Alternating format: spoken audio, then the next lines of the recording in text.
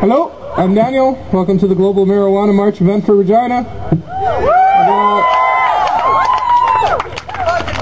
One poll after another shows a majority of Canadians want marijuana legalized. Our government has reacted on every level by cracking down harder and introducing harsher legislation. And it really, you know, democracy is supposed to mean majority rule, and the question that I found myself asking is if Canada is really a democracy.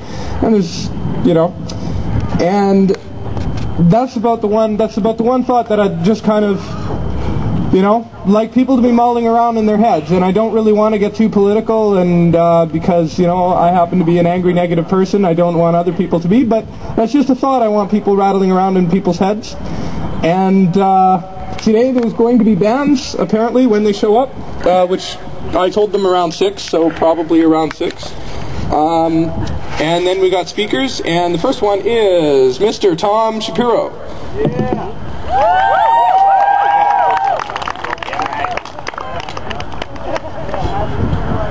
Hello, back again another year. Good to see you all. First of all, would you mind if I medicate? Go ahead. Okay.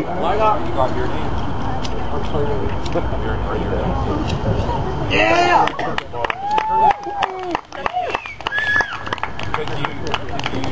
That's what it's all about. The freedom to be able to just light up. Yeah.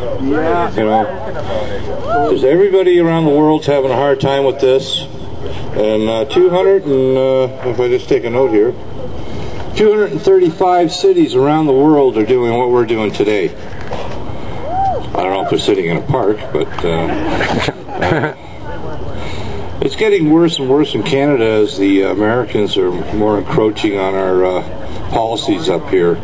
We have Stephen Harper, who's trying to be a little Bush himself. I wish he would stop doing that.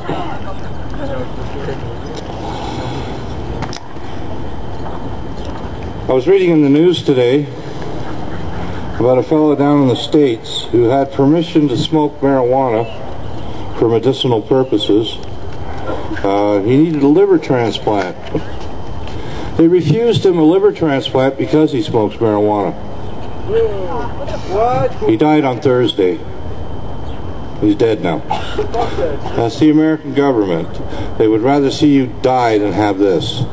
I don't know what the problem is. Around the world, everybody has recognized this as a medicinal thing for people, and for some, recreational. I mean, when I was younger, it was recreational.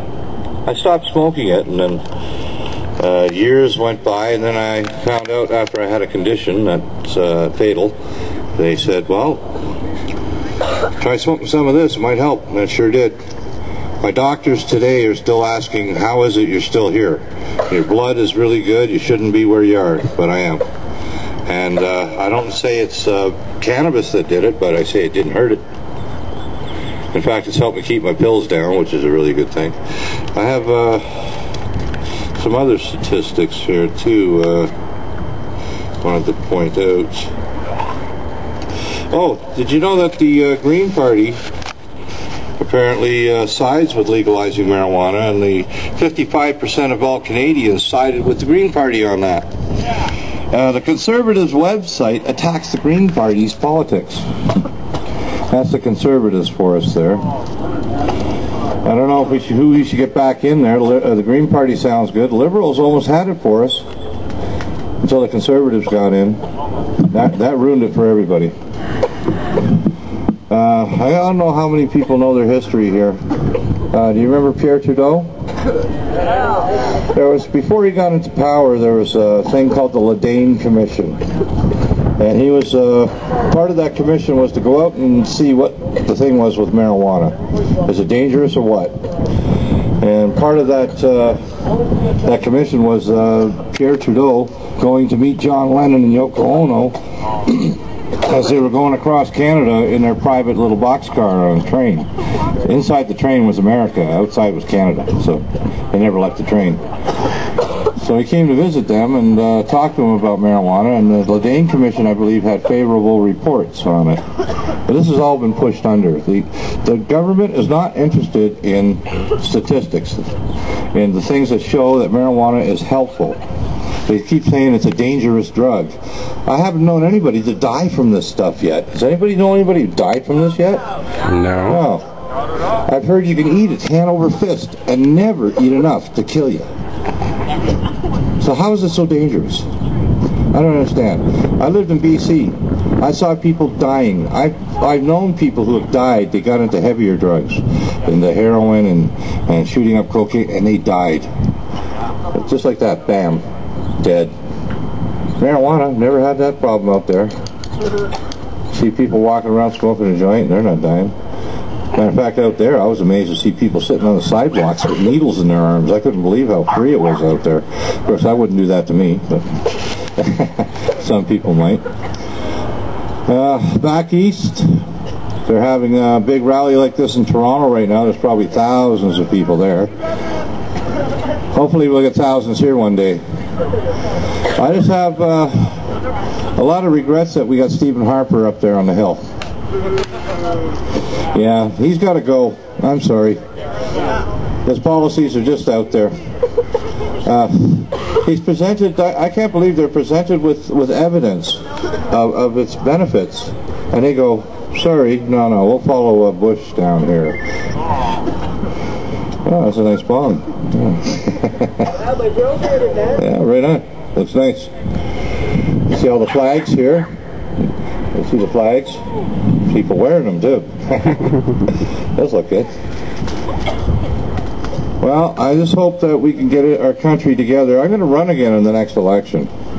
Only I'm going to pick a different part of town. Did you know I beat the Green Party? That was pretty wild. All I said was we're the greener party. It got me a few more votes, I guess. I'd sure like to see this province be a free province. I don't know what this new government's going to be like. Brad Walder, he's I don't know if his policies are really with this. I don't think they are. I think right now they're probably trying to figure out, like, holy shit, we're in charge now. What do we do? You know? They're probably trying to figure that out on the hill. Now they got themselves a little cushy job up there. They might just forget all the little promises they make. Everybody does when they get into power. I can't believe it. It's like in the federal government, it must be the medicine companies must be moving in and saying, hey, we don't want marijuana out there because people can grow it. We can't sell it to them. The government has tried, and they failed miserably. Did you see in the news how they were talking about designated growers being able to grow for more than one person, and the courts had ordered that they have to be able to let them grow for more than one person. It's just not feasible. Well, of course, the government has put in, Health Canada's put in a little bit of a fuss about that, and they got a year to get this through the courts. If that happens, then we'll be able to grow for more than one person. And I think it'll probably, I think if we just decriminalize the thing to start, is a step in the right direction. You know, we don't have to necessarily legalize this stuff tomorrow, but it would be sure nice just to be able to light up a joint, and if a cop says, how much you got on you? Well, you only got that much? Okay, see you later. Have a nice day. You know, that would be really good. I don't see the cops here today, so, did anybody invite them? No? I think they were at the last one, because it was in the big park. You know, they don't want all the people walking by to see, you know, someone smoking a joint. Has anybody here ever used it medicinally? Yeah, we got a few people? All right. And obviously you're okay? You know? You're still here. Everybody's alive? Yeah. Didn't hurt you? Did you feel like going out and killing someone after smoking? I want to sit down and watch a movie. Yeah, you want to see something funny? Watch what was that called? The Madness movie there? Reefer Madness, that's the one. Oh. I was putting through that the other night. Boy, was that ever funny, eh? How they based their laws. I was reading on the history of the laws of cannabis, concerning cannabis. All the laws were put together was by hearsay.